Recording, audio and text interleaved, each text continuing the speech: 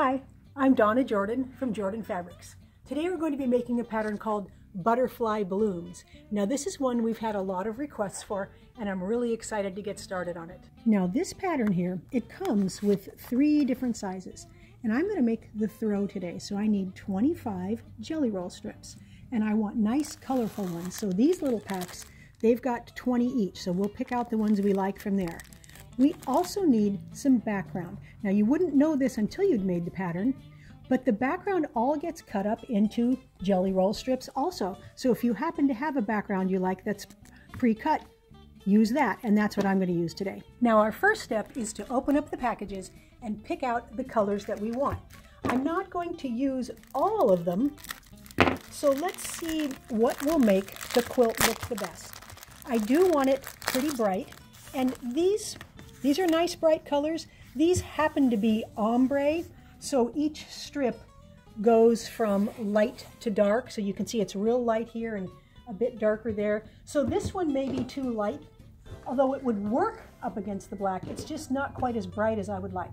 So I'm going to pick out 25 brighter strips here. Then I'm going to open them up and get them ironed nice and flat. Now I have all the strips laid out on my cutting board, and I ironed them up a little bit, especially in the middle where that fold is, because we're going to cut a patchwork piece and that fold would be in the middle of it. So if you iron it, you'll get a much more accurate cut.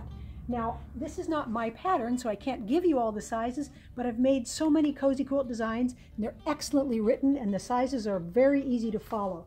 So I'm going to get all those pieces sliced up.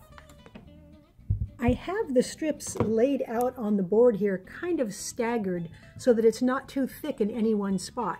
But every strip is going to get cut exactly the same size. So this way I can cut them all at once, but I'm not cutting through very many layers at a time. Now the way that this quilt is made is with just one block. You can't really tell by looking at it. It looks a lot more complex, but there's actually just this block here, and every block is going to get one of each of these different pieces that we cut, but we need to pair them up so that we get a nice colorful selection. So we need to pair up these guys here. That would be the big part there. Then we need the next 2 sizes, but get a different color. So let's do orange this time.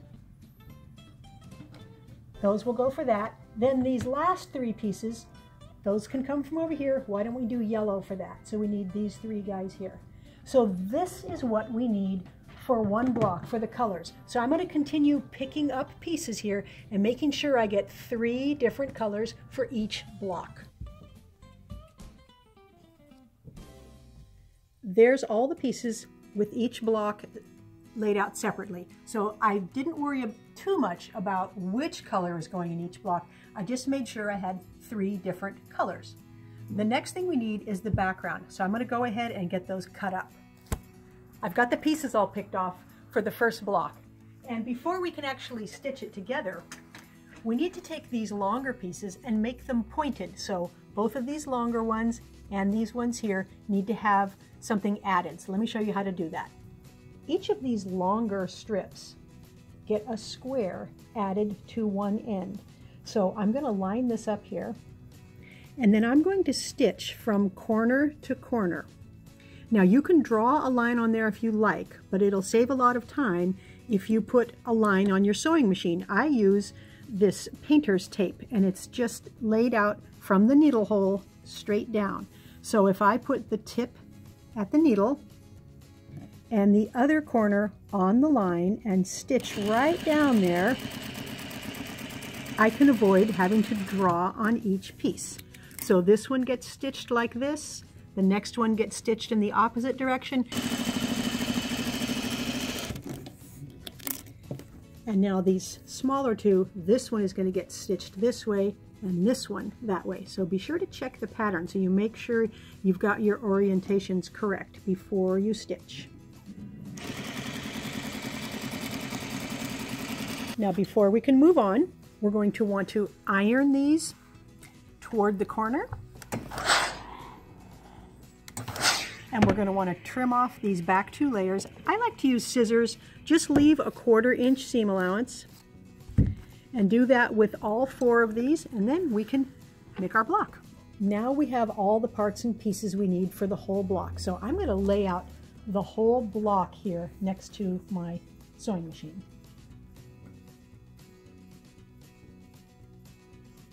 Okay, everything is laid out now. So we can go ahead and start by sewing these first two pieces together that are in the middle, and then we'll put it right back in the same spot. I'm just going to finger press all the seams while I make the block. I'm not going to iron it till I'm all done. So the seam allowances are going to go towards the background here. Now we can put these two pieces onto this. So let's start with this one. And if you use a careful 1/4 inch seam allowance, every piece is going to fit on just exactly right. We'll do this seam allowance down, and we'll add this guy, put the seam allowance towards the bigger background piece here.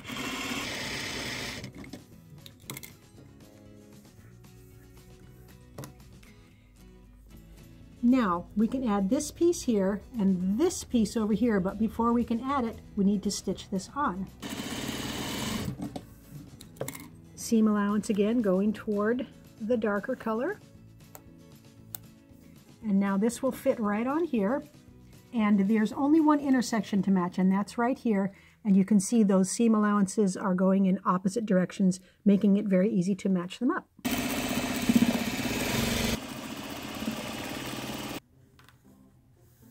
Now again, we can add this to the bottom and this to the top, but let's sew this seam first.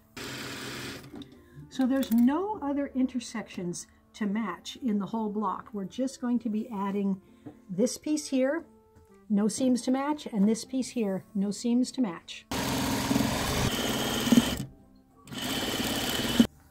Now we just have this one last long piece to add, and the block will be done. To iron it, just smooth it out with your hand so you can make sure you've got your seam allowances laying the way that you finger pressed them earlier. Give it a brief dry iron. Make sure everything looks nice and square. Then give it a steam pressing. And that's the whole block. So for the size I'm making, I need to make a total of 25 of these. So I'm going to make the other 24, get those all stitched up. Now is the really fun part. We get to lay the blocks out, and now we will start to see a secondary pattern show up after we get enough of them on the table here. So I'm not going to worry at this point about what color is going where. I'm just going to lay them out in the direction that they're going to be going in. And I'm going to have to look at the pattern because otherwise I'm going to get confused. So I'm going to continue to lay these out, then we'll trade around with colors. Now you have to use your imagination a little, but you can see right here, that's a butterfly. So here's the butterfly in the quilt here, and then we've got this that looks like a flower. That's why it's called butterfly blooms. It's pretty easy to lay the blocks out. So I started here, and I've got the big piece on the bottom left, then on the top left, bottom left, top left. The next row is just the opposite.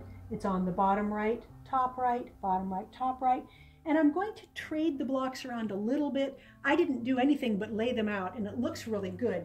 But I'll probably move these so we don't have the same green and purple that close. But I try not to get too picky about it because the quilt's going to look good really no matter where we put the blocks. Now, when you sew them together, there's only one seam to match right here. There's only this one spot right there. So it's going to be really fast to get them together. I'm going to add some borders, then I'm going to get it onto the quilting machine. I've got the quilt on the machine, and lots of colors of thread would look really good for the quilting. So you could really pick almost any color. So if we do red, it's going to blend with most of them, and it's going to show quite nicely on the black.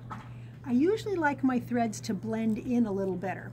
So here's a nice dark lavender. Now this one, it shows just a little there. It's going to show up a little there. That would be a good choice. Dark purple, again, it's fairly stark on the yellow. Doesn't show at all on the black. This one is going to show a little bit in the black, and I think I like that. That's good. We could go navy blue. So there's almost any of these. It's a matter of what do you like. Roll out some thread, put a lot of it on the quilt and see what looks best to you. I really think I'm going to like this grayish purple, so I'm going to go with that one. I think I found the perfect quilting pattern. It has butterflies and flowers, so it's just right for the Butterfly Blooms quilt.